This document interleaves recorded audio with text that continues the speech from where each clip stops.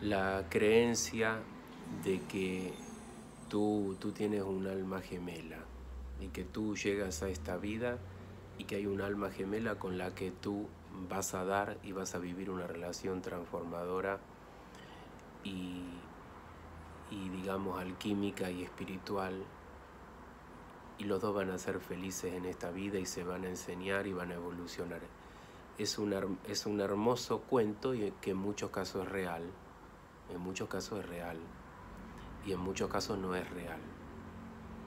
Entonces cuando tú quieres determinar si alguien es tu alma gemela o no es tu alma gemela, tú tienes que entender algunos puntos que vienen de mi opinión nada más, ¿eh? No estoy diciendo que sea la verdad absoluta. Si hay un alma gemela, tú has tenido un conocimiento previo en otra vida, eso significa que los dos se han enriquecido, los dos se han dado enseñanza, tú le has dado algo, la otra persona te ha dado algo a ti, y que evidentemente si los dos han pactado o el universo ha dispuesto el reencuentro en esta vida, quizá sea porque los dos vienen a aprender algo que no han podido terminar de aprender en vidas anteriores.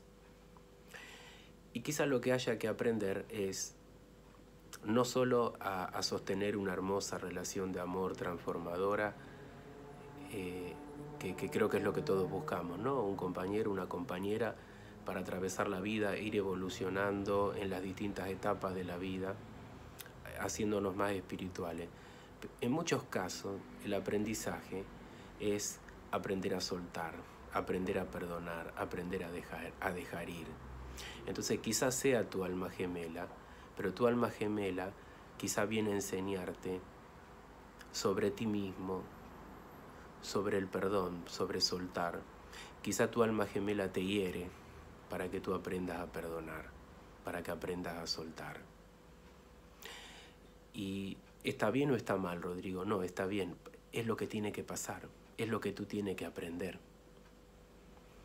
Ahora también digo que es un cuento que es muy real para muchas personas, tanto sea que tú encuentres tu alma gemela y que tengan una maravillosa relación, o que tu alma gemela te hiera, te lastime, pero el aprendizaje que te da tu alma gemela, que es un aprendizaje de amor, es el perdón, por ejemplo, si a ti te falta trabajar sobre el perdón. Pero también hay mucha gente que necesita embellecer su historia de amor porque hay carencias internas, porque el ego a veces es muy fuerte. Entonces uno necesita sentir que la relación que uno tiene con alguien es más especial que la de otras personas y por lo tanto se adhiere a esta creencia de que hay almas, de que son almas gemelas que se reencuentran, de otras vidas están pactados, y quizás son dos personas con carencias, por ejemplo, ¿no? Por ejemplo, no estoy diciendo que todos los casos sea igual, que están decretando lo mismo y que se atraen entre sí para también enseñarse, para también hacer un aprendizaje, pero se relacionan de una manera catastrófica, con mucho ego, de una manera muy narcisista.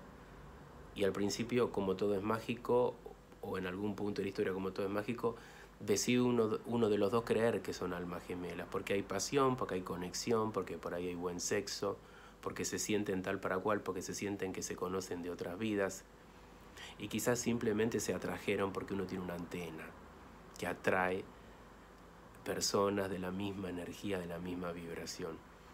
O también puede ser que tú seas una persona con una linda vibra y atraigas con tu antena a otra persona de una linda vibra, tengan una hermosa relación y quizás tú quieres creer que son almas gemelas, pero en realidad no son almas gemelas, no tienen entre sí un conocimiento preexistente de otras vidas, sin embargo se conectaron. Y a mí lo que me parece importante es cuál es la realidad en este momento, ¿no? Si tú te conociste con alguien en otra vida, si son almas gemelas, si son almas pactadas, ¿qué tipo de relación tú tienes? ¿Tú tienes una relación sana o tú tienes una relación tóxica?